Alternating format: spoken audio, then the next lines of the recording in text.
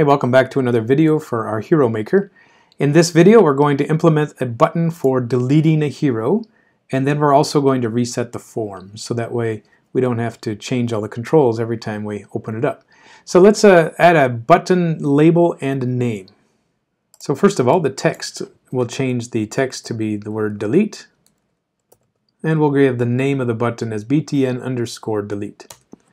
So to delete an object, I'm going to go to the data source itself.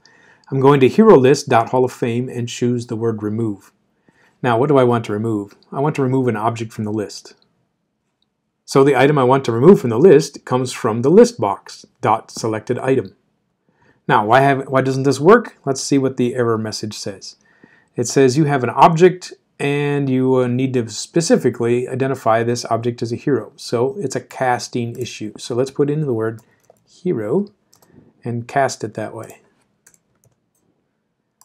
Alright, so that will remove an item from the list. Now, as we did before with sorting, we have to reset the bindings. So I'm going to copy a line from the previous method and reset the bindings here. Let's see what that does. Okay, so I create two different heroes. Now I have a list that we can look at for our removal. So let's take ABC out of the loop here. So ABC and choose delete. And he's gone. Now ASDF is there, so let's delete him. And now I have a problem. It just crashed. So when I remove the last item from the list, it says I cannot do a toString method on a null object. Your list is empty. So to prevent this error from occurring, let's put in the word try and catch around it. So it'll try to do this item, and then we'll catch the error if it occurs. So catch comes next. Now what do we want to do if we have an error? We could put up a message box. We could also just do nothing. So let's just try nothing. So I'll create another hero, and let's see if we can delete him. So he's from the list. I push delete, and he's gone. And now the program doesn't crash anymore. Okay, lastly, it would be nice to have a reset button so that we can refresh this form every time we create a new hero. Okay, so let's put a button in here called reset form. So I'll change the text property to reset form, and I'll also change the name of the button to btn_reset. So let's go into here and check it out. What are we going to do for our method? So there are several ways we could do this. Let's go look up some solutions. So I'm here in Stack Overflow to get some help. Okay, it says here, the guy is asking, I was wondering if there's a way I can reset all the checkboxes, text boxes, numerics, and other controls back to the default values without coding everything individually. So he tries a few solutions and it doesn't work. There's several ways to do it. I like this one. This one seems to work. This guy created another class called utilities, and inside there he made a method called reset all controls. And then you can see he does a for each loop, and he checks to see if each box is checked, each combo box is checked, or checkbox, or whatever.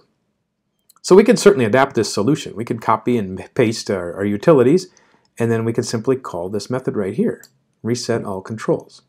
So if you like that, go ahead and try it out. Here's another method that comes down here as another popular solution. The guy says you can recreate the form again and dispose of the old one. This one's much simpler, and let's try that. So let's copy his form, or his code here, and put it into our program. So this says we're going to take a form 1 and make a new instance of it, show it, and then dispose of the old one. Oh, let's see what that does. So I'm going to select a few items and then click reset form.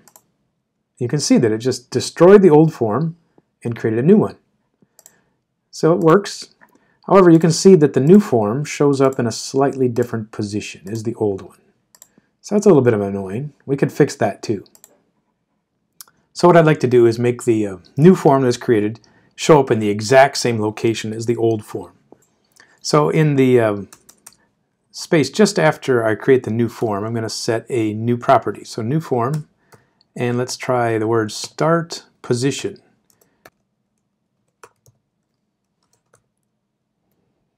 There it is. It's called form start position, and then dot, we have choices. So I can put it in the exact center. Let's try manual, which means we're allowed to change it. And then we're going to set the new form to where the old form is. So new form dot position. Oh, is it called location? That's what it is. Location equals this location. So the current form 1, and then we're going to show it. We'll dispose of the current form 1. Let's see if that works. Okay, so I got my new form. I'm going to park it down here, the edge of the screen, reset it.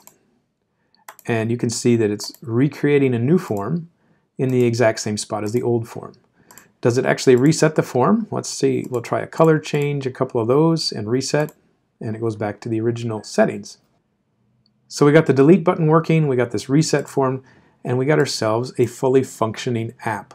So we've got a demonstration of lots of controls, and then the second half of this tutorial we showed a little bit of data management, of how to manage a static class where you can share data between two forms. So that's a good stopping point for this project. I hope you've learned a few things about C# and a little bit about forms.